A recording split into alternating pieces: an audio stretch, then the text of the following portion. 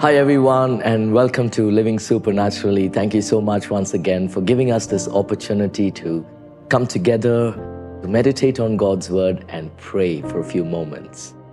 This week we're talking about repentance and how you and I as believers, when we go to God's presence, He forgives our sins and restores us. This week we'll talk about time of discipline. Hebrews chapter 10 verse 26 to 29. If we deliberately keep on sinning after we have received the knowledge of the truth, no sacrifice for sins is left, but only a fearful expectation of judgment and a raging fire that will consume the enemies of God. Anyone who rejected the law of Moses died without mercy on the testimony of 2 or 3 witnesses. How much more severely do you think someone deserves to be punished who has trampled the Son of God underfoot, who has treated as an unholy thing the blood of the covenant that sanctified them, and who has insulted the Spirit of grace? For we know Him who said, "It is mine to avenge, I will repay," and again, the Lord will judge His people. Sin has its consequences. We have learned from the Bible and personally how life without God brings terrible results. In today's verses, we are reminded that we must not keep on sinning after we have received the truth. In other words, once we have received salvation through Jesus Christ, it is time to change our ways. It is time to change our thoughts, our behavior, our actions, our words. And we can do that only through God's strength. Otherwise, God may decide to discipline us. When we face difficult times, we should think of it as God is disciplining us. If it is, then we must repent and not return to the sins that God is disciplining us for. Perhaps we are lonely because we have allowed relationships to break. Friends and families have forsaken us, maybe because of our behavior.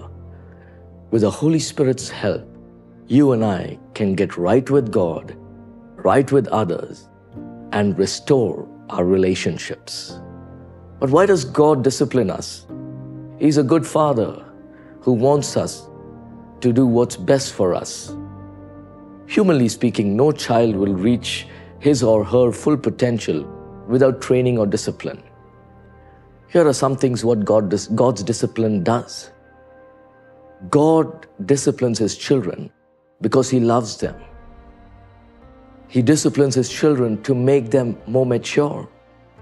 He disciplines His children to increase their capacity and virtue. He disciplines His children to grow them in their faith. God disciplines His children to purify them from sin. The result of God's discipline is holiness and maturity. The Lord continues to work with us as a potter does to the clay, and His discipline is for our good and for His glory. Whatever our sin, whatever our situation, today we can open our lives to the Savior. Currently, right now, you may be in a time of discipline, but it is also a time of salvation. So repent and rejoice. Let's pray. Father, we thank You for Your hand upon us. We thank You that You direct our path, O God. Lord, that even when we go on the wrong way, O God, You're a God who brings us back to the right path. As Your word declares, God, the steps of a good man are ordered by the Lord, and he will delight in his ways.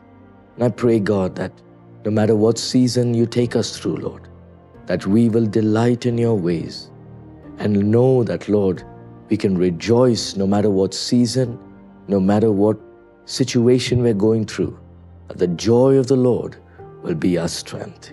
We thank You, Father. We give You all the praise and glory. In Jesus' name we pray. Amen. Thank you for tuning in to Living Supernaturally.